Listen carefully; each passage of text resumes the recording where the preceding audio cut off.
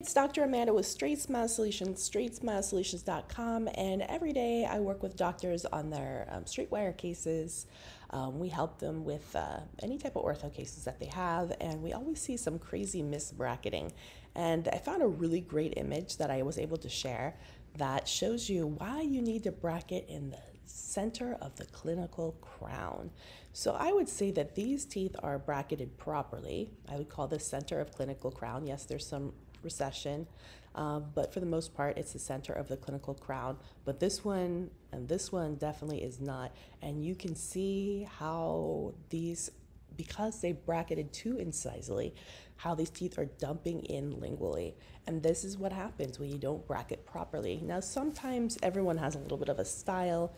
You want to keep it consistent throughout the arch. If you're bracketing, if you tend to bracket a little bit on the incisal, then all your teeth need to be a little bit incisal. If you tend to bracket a little bit gingival, then all your teeth need to be a little bit gingival. But for the most part, I recommend just keep it all in the middle of the clinical crown and things will work out okay. If you're worried about collisions between the arches, well then you need to be considering why you have a deep curve of SPE and use some of the techniques to help to fix your curve of SPE. You need to take a ceph and see what's going on. You just don't misposition the brackets on purpose to try to avoid something that you probably should have fixed another way. It's a red flag. So hopefully this is helpful and you'll remember this picture. It'll burn a little hole in your retinas so that you don't do that by accident. All right, thanks so much.